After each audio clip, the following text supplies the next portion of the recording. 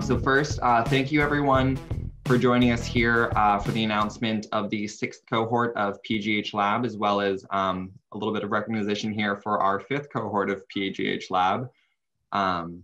They'll be touching here on a panel just after bit fireside chat style.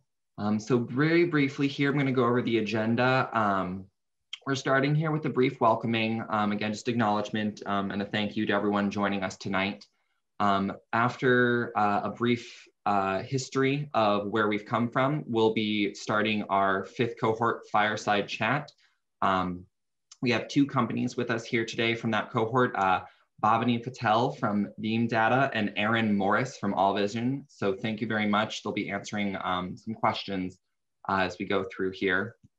Following the fireside chat, we will have a overlay of the PGH Lab 6th cohort, new updates and iterations. My colleague Etha Cow will be reviewing that area in section. And then following and wrapping up, we will have a questions and answers section. At the bottom there, you'll see the PGH Lab at pittsburghpa.gov email. We have that posted throughout the slides. We do have the chat feature disabled here on Zoom. So any questions that you may have as we progress through this presentation, please feel free to send us an email there, again, at pghlab@pittsburghpa.gov, excuse me. And we'll be happy to answer any of those questions in the Q&A section. And one final thing, we will be making these slides available to everyone who is in attendance here at the conclusion of the event, as well as posting this live event on the city's YouTube channel. All right, so moving right along into just a brief history here. So PGH Lab did start in 2016. The goal of this program here is to help connect startups within the greater Pittsburgh area to help solve some of the city challenges we face here, both from a resident standpoint as well as internal workings. It was originally a 4-month long cohort, but after some consideration, we are extending it to 6 months. Etha will be touching on that in a little bit here. Reasons why it is beneficial for startups to partner with us here at PGH Lab. They get a proof of concept testing for whatever their product or service they provide is. They get a small introduction to what it's like working with a government entity, as well as getting exposure to the internal department structure and city authorities. And then additionally, they get to leverage our city platforms such as Meetup, YouTube channels, et cetera, in order to widen their reach for the vision and product they are producing. The other side of that, the city, we get the added benefit of one, uplifting different Pittsburgh-based businesses around us, as well as hopefully tackling in a creative way some of the issues we face here at the city, providing solutions. So the progress we've reached thus far, we've had 5 cohorts. Again, thank you to Bhavani and Aaron for joining us today, who are success stories from our last 5th cohort. We've had 26 startups in total. We partner with 5 government agencies, including Pittsburgh Sewer and Water, the Parking Authority, just to name a few. And in 2018, we were actually awarded the Economic Development Award Silver status from the International Economic Development Council. And then one other notable fact, we were actually replicated in Durham, North Carolina, once we had some best practice exchange, and they started their own version of PGH Lab called Innovate Durham. So that was pretty exciting to see. So wrapping up our brief welcoming, we will be moving on to the fireside chat here. I would like to introduce again our 5th cohorts here. Bhavani Patel from Beam Data and Aaron Morris from AllVision. Thank you kindly for joining. And again, everyone, if any questions kind of pop up that you have for them or Etha or myself during this, that email is posted there at the bottom, pghlab@pittsburghpa.gov. Thank you very much. Thanks, Trevor. My name is Etha Cow, and so Trevor and I are the Civic Innovation Team based out of the city of Pittsburgh. Department of Innovation and Performance. And so we are the team that initiates PGH Lab. So really in thinking about PGH Lab, this last cohort, I think COVID kind of threw us for a loop, but we really did want to recognize the work and the projects that the fifth cohort companies did. So here tonight, we have Erin from All Vision, as well as Bhavani from Beam Data. So just a very casual chat. So first question, Erin and Bhavani, tell us what your PGH Lab pilot project was. Erin, do you want to go first? Sure. Yeah, so Aaron Morse, All Vision, what we do, we create essentially maps. We leverage like robotic sensor data. So for those around Pittsburgh, you're, I think at this point, pretty familiar with the autonomous vehicles and all the like crazy spinning devices that they have on top of them. Well, the data they collect actually, it's really useful for the robot or the car, obviously, but it's also quite handy for doing things like inventorying of assets around the city. Prior to being kind of offered the acceptance into the cohort and participation, we had done a kind of a demo project with Domi looking at parking in the Strip District, kind of looking at the cars, and through that it was brought up that there was a need to inventory streetlights, and we didn't really appreciate the extent of the need until we were accepted into the cohort. And we if you walk by a streetlight, you'll notice sometimes like a little black tag that has a number on it, usually begins with a letter S or something. That's an asset tag, just kind of reporting it. And so we said, well, what's the issue? And they showed us the Excel spreadsheet that went with that asset tag. And it said, yeah, that is somewhere on Forbes. Don't know where. So, and we need to maintain these. So our project was, they gave us a few areas, sort of key areas throughout the city to inventory, kind of just like geolocate streetlights for the city, so they could update and better maintain their sort of GIS database. So that was our project. Great, thanks so much, Erin. Bhavani, do you want to tell everyone about your PGH Lab 5.0 project? Yep. So as Ethan mentioned, my name is Bhavani Patel, and I'm the CEO and co-founder of Beam Data. And we are a civic tech company that sort of operates at the intersection of policy, social justice issues, and sort of community-based data. So we were paired with the Housing Authority of the City of Pittsburgh. And we were tasked with thinking about how we could create a data visualization tool that would map all the housing authority communities in the city of Pittsburgh, and then the sort of related attributes to that. So, and attributes that particularly would impact residents of those housing authority communities and surrounding areas. So for example, if you had a particular housing authority community, how far is it from transportation? What does the food access look like in that area? Also, what are the sort of determinants of that housing authority community? So how many people are living in those areas? What does the demographic breakdown look like? And this was supposed to be used as an internal tool for the housing authority community to give them a better sense of how they were serving the people that they intended to serve.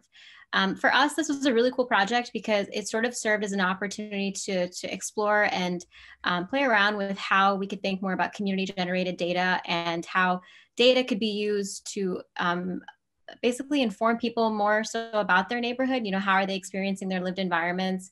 What are some of the challenges they're facing, and how can institutions and agencies like HACP better serve residents? And so this pilot project was a great experience to just have conversations and explore, and it really did sort of serve as a precursor to one of our civic action apps that we actually just launched called Be the Change, which is a civic action app that helps people basically provide community-based feedback on how they're experiencing their lived environments and directly collecting with their elected officials.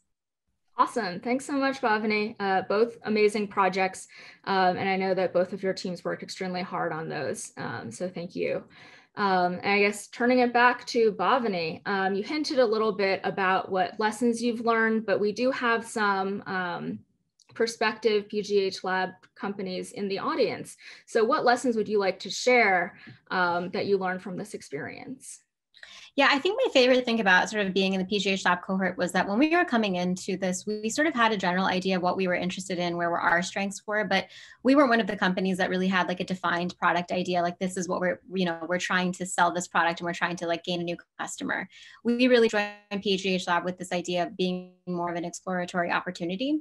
And so being paired with HACP was perfect because, it was low stakes enough that we could have conversations. It was a learning opportunity. And obviously we wanted to deliver a project, which we did, but the sort of pressure wasn't necessarily there that if we don't deliver what we intended on, that we could still have space to pivot and explore another avenue to deliver a project that would be beneficial. And I think when you're getting started and you have an idea that's kind of eating at you, but you're not 100% sure whether or not it's something that could be a company and that you could build a business around it, I think PGH Lab really offers space for you to grow, fail, make mistakes, and then pick yourself up without the fear of, doing it alone. And so having that support system through PGH Lab was really helpful. And I think that truly did set us up really well to kind of hit the road running when it came to development of the Be the Change app, figuring out what our pilot for that would look like, and kind of hinting at some of the roadblocks that we might hit in the future with that. So we walked into that project very much so prepared because of our PGH Lab pilot experience. Great. Thanks so much, Bhavani. Aaron, would you like to share some lessons learned? Yeah, and I'll echo, some similar lessons learned there. I think it was, we have a product line that does,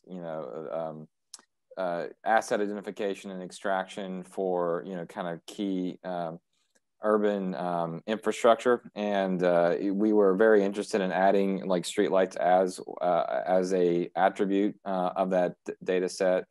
And so we kind of like had an idea or an assumption that this would be an interesting, object of interest, not just for the city of Pittsburgh, but for many cities.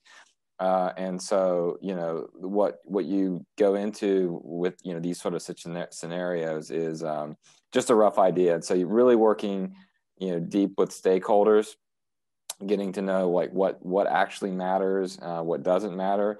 It's sometimes surprising getting it firsthand. Like I told you that Excel spreadsheet was eye-opening, right? Like, we had an idea of what the city was using to manage. We didn't. And the reality kind of really reinforced what the needs were. But in that same token, it was definitely exploratory. It was that right.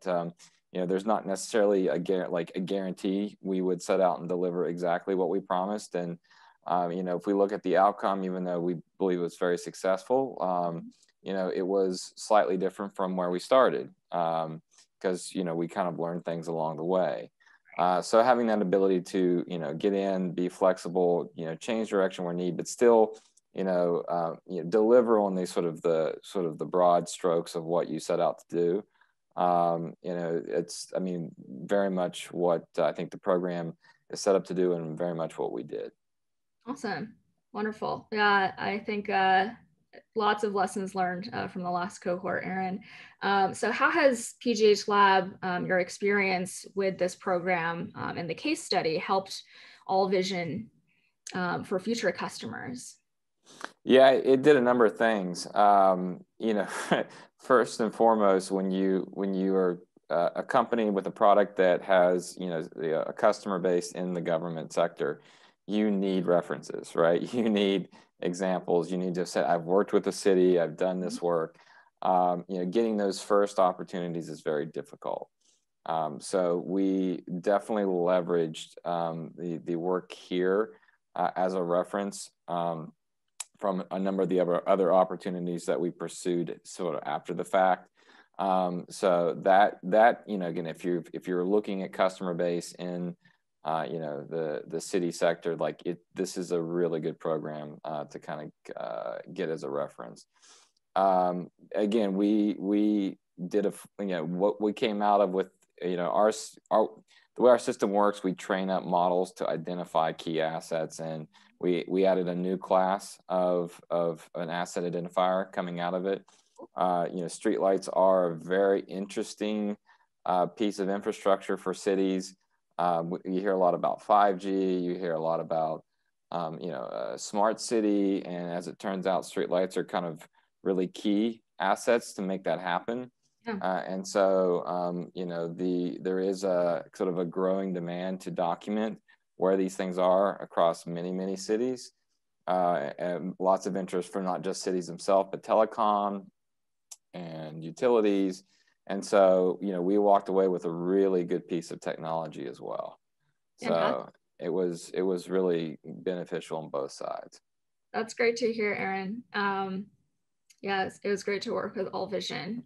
So turning it over to Bhavani, you know, you hinted on how it's helped Beam Data, but, you know, can you elaborate a little bit more about how that experience has helped you with this current product? Yeah, I think for us, a lot of it was, as Aaron was mentioning, it's sort of difficult to get access and kind of carve out time to spend with these folks who are doing this work daily, for example, with the HACP and kind of being in the community. And so having gone through PGH Lab, it was really nice to be able to lean on those connections in that network to help us do a little bit of the market research and really identify what were some of the pain points, what were we trying to address, and how could we build a product that would truly address those things at the core. And I think that having that front row seat was, it wouldn't have been that easy for us to get access and have those discussions. And I think that really did elevate our planning process. It really kind of helped us determine what we wanted to focus on while we were building, while we were in development.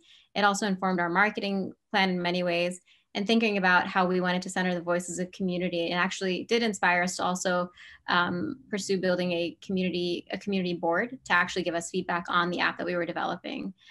Because one of the things that was really important for us was to build an app that was, you know, kind of integrating community voices, this idea of building with community as opposed to for. So these are some of the lessons that we picked up while having conversations with HACP and sort of learning about the housing authority communities. Absolutely. Thanks so much, Bhavani. And just, you know, making sure that while we have our PGH Lab Cohort 5 members here, if anyone in the audience, we also have some review committee members who are new, please shoot an email to pghlab@pittsburghpa.gov. We'll be answering questions at the end. So Bhavani, Aaron, any last advice, you know, lessons, thoughts on your experience with PGH Lab?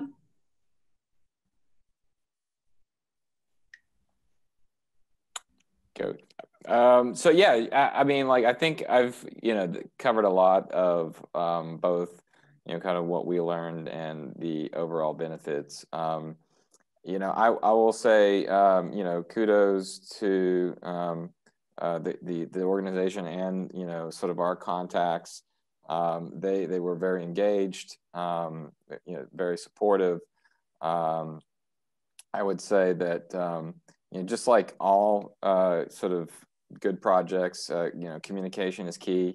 You know, being upfront about early on, like what's possible, what's not possible, and as you learn, again, as long as you, at least for us, was kind of clear and transparent about, you know, kind of how things were going to go, never seemed to be a problem. And I mean, yeah, I mean, that, I think if anything, you know, go into it with, you know, something of a good idea. You know, if you get into it, you know, just communicate well, and I think it'll be a successful project. Yeah, really valid advice. Thanks, Aaron. It's good to hear from companies. Bhavani, any thoughts? Yeah, I think I would echo that last bit. I think it's okay not to have a completely honed out idea. I think we oftentimes think of these sorts of processes as like, oh, you have to have something that's completely clear and then you apply to PGH Lab. But I think the whole point of PGH Lab is to not have a complete idea of what you want. You're getting partnered with an agency to kind of explore that and determine expectations. And I think there's something to be said about not having a complete idea and actually working through that with the experts who are, you know, in this space already. And for us, I think that that's what we got out of it. I mean, we were actually able to kind of really develop our product in a way that we wanted because of this experience. And I think, you know, you should run with it. I mean, apply and see where it ends up, but I don't think you should be afraid of not having everything and not having all the answers going in. Fantastic advice. Thank you, Bhavani and Erin, for sharing your experiences. Thank you both for all of your work over the past couple of months working with the City of Pittsburgh, as well as the Housing Authority City of Pittsburgh. And we will, if it's okay with you both, we'd love to share your emails for any future questions from future potential cohort 6 companies. Sure. Mm-hmm. Awesome. Great. All right. So moving on with the program, because it is a beautiful day outside, so we want to make sure we have some time to get some sun. I will be going over the changes for this next cohort. PGH Lab has had years of success with many companies, but of course, with COVID going on, as well as everything that's going on in our country, PGH Lab is making some pretty big changes. So we'll still be prioritizing companies, that are startups, but of course led by members of and are benefiting communities that are underrepresented in technology. As a government agency, we definitely want to drive home the fact that we are in favor of diversity, equity, and inclusion, and especially in technology in Pittsburgh. So as Trevor mentioned before, the program timeline is increasing from 4 months to 6 months. This was based on feedback from some of the city champions or the government staff who worked with the companies as well as the companies themselves.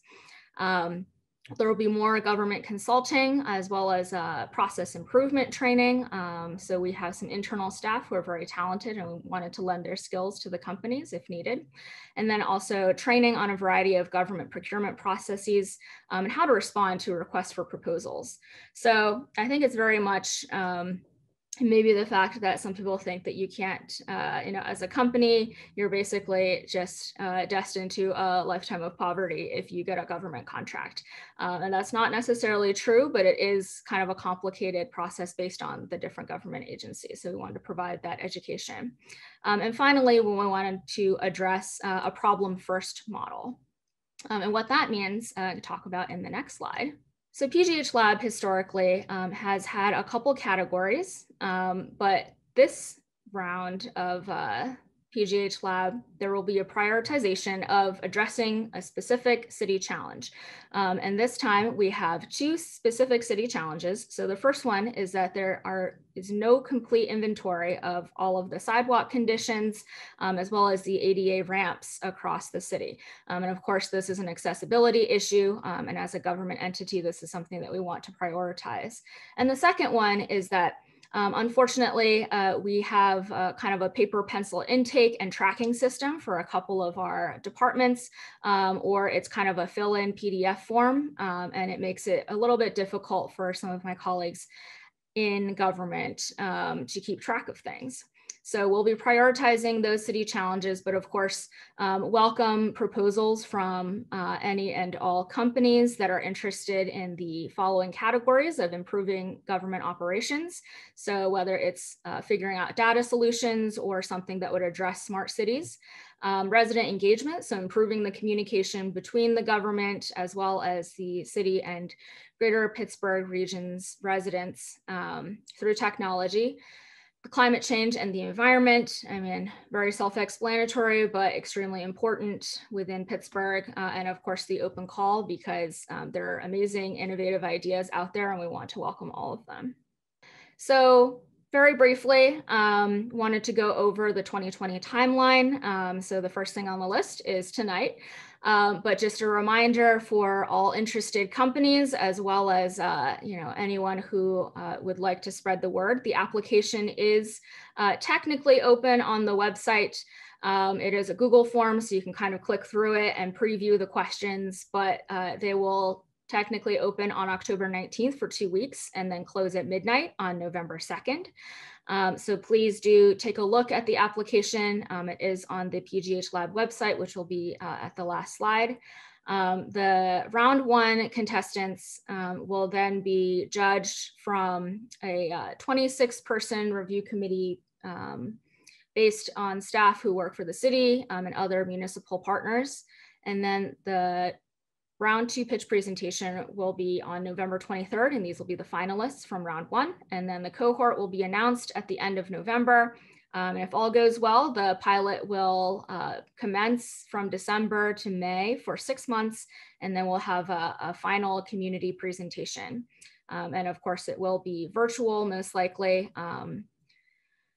But yeah, we definitely want to promote this program as much as possible. We want to give a lot of opportunity to different startup companies that can, work with the government and get solid test case scenarios like Beam Data and All Vision. So we are at the end of the program. So please connect with us. I apologize that the Zoom chat is disabled, but again, the email address is down below. I don't believe I have any emails so far, but also make sure to check out the website. You can also just Google PGH Lab, City of Pittsburgh, and then go on to the website, check us out.